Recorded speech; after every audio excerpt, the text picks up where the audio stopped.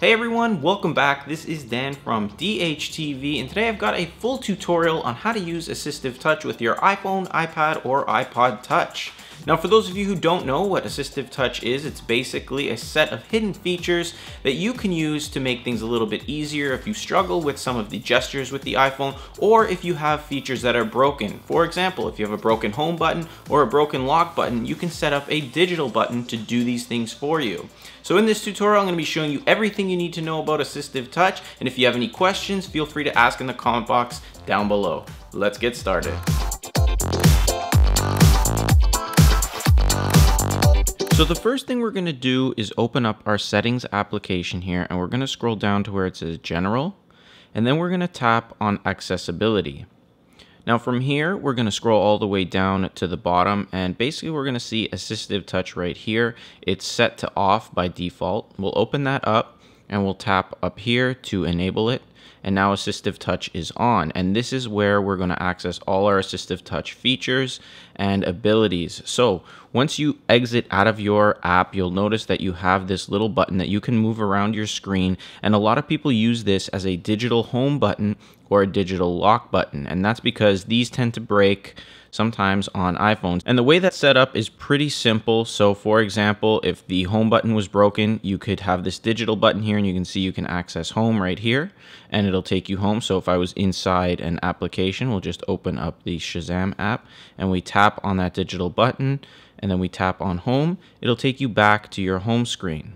Now, if your lock button is broken, you tap on this, then you tap on device, and you'll notice that we have a few settings here, one of them being lock screen. So if we tap on that, we've now locked the screen. Now, to wake up your phone, you would use one of the two buttons that's not broken. If both buttons are broken, you're stuck at this point, so don't use this tip if that's the case. But if your home button's broken, use your lock button to wake it up. If your lock button is broken, use your home button to wake it up. And again, if you tap on that, you can access some of these features. You won't be able to access anything you couldn't do normally, so you would have to unlock your phone to access everything else. Now let's go ahead and take a look at the rest of the settings built into Assistive Touch. So first off, we'll take a look at Notification Center, and just by tapping on it, it'll bring up the Notification Center so you can access and check on your notifications. Beside that is a device section, and that has more settings, which we'll go through in just a little bit. Below that, we have our Control Center, very simple, brings up our Control Center for us. Then we have the home button, which I showed you can be a digital home button. We have Siri, which if you tap on that, accesses Siri and brings it up. We also have a section called Favorites, and this one here is really interesting because it creates digital gestures for you. For example, pinch is set up by default. So if we go ahead and open up Safari here and we're on a website, and we tap on our favorites and we tap on that pinch gesture, you'll notice we have these two little gesture buttons here. Now what you would do with the pinch is basically it's giving you that zoom and unzoom feature without having to use that two-finger zoom like so. So if you do have trouble with that, or if you just want to use that, that's there for you. And you can create your own gestures here, which I went ahead and created a scroll gesture. I'll show you how to create them in just a second. We'll take a look at that scroll gesture. You can see we just have the one dot now. And this basically is going to be a scroll. So if I tap on it, it's going to scroll. If I tap on it again, it's going to continue to scroll. Now, how you actually create these is very simple as well. Back into our settings application, down to General, and then Accessibility, and then back down to Assistive Touch here, we have this section where we can create new gestures. So if we tap on that, we can set up any gesture we want. Now I went ahead and set up the scroll down feature, so now I'm going to go ahead and create a scroll up feature. So how that works is you simply pull down, and that'll allow it to scroll up now.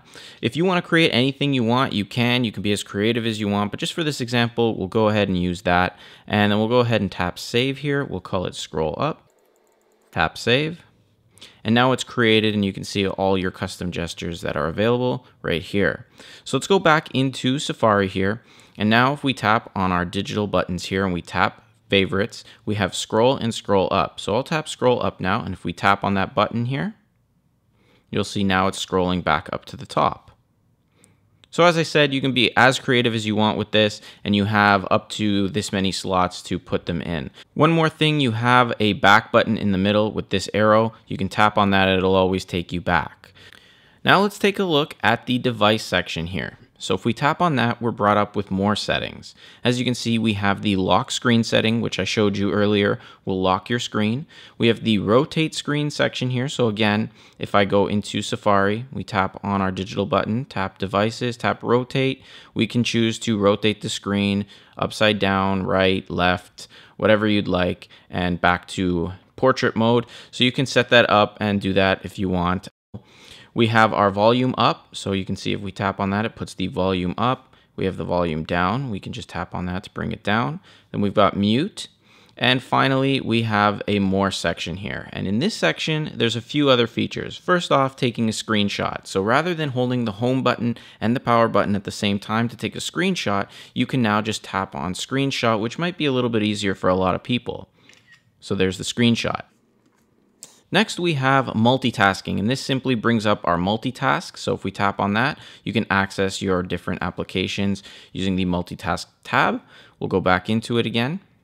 Next, we have shake. Now, shake isn't really a huge feature. It's not used very much, but for example, there is an ability with the shake. So if I go ahead and type up there, if we just type a whole bunch of stuff, if we tap here, we go back to devices, and we go into more and tap shake, it's going to give us this. Now, if you didn't know, anytime you make a mistake typing or anything and you want to undo it, if you just shake your iPhone, it brings up undo typing.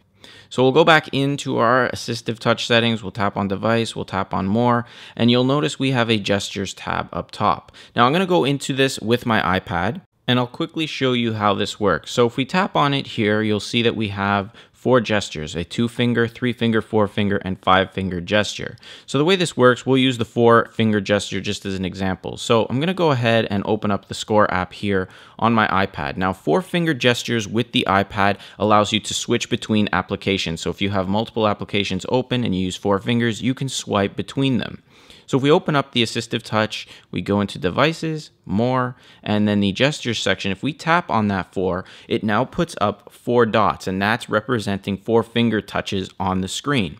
So now we could just take 1 finger and we can just swipe across, and we can use it as a 4-finger gesture. Now this I don't find to be very useful. Some of these you'll probably notice aren't as useful as you would think, but if this is something you'd like to use, it's there, and I'm sure that in some cases, especially if people have difficulties using these, it'll be very useful for them. So that's pretty much how you use assistive touch. If you have any questions or need some help, feel free to ask in the comments down below or follow me on Twitter and send me a message there. I respond quicker on Twitter just because the comments setup is a little bit better. Also, if you guys found this video useful or helpful, share it on social media, Facebook, Twitter, whatever you use, as it'll help other people as well. If you guys want more videos like this one, there's a link in the description down below. You can also subscribe to be notified when I post new videos, and also hit that like button. Let me know you liked the video. Thanks for watching. I'll see you in the next one.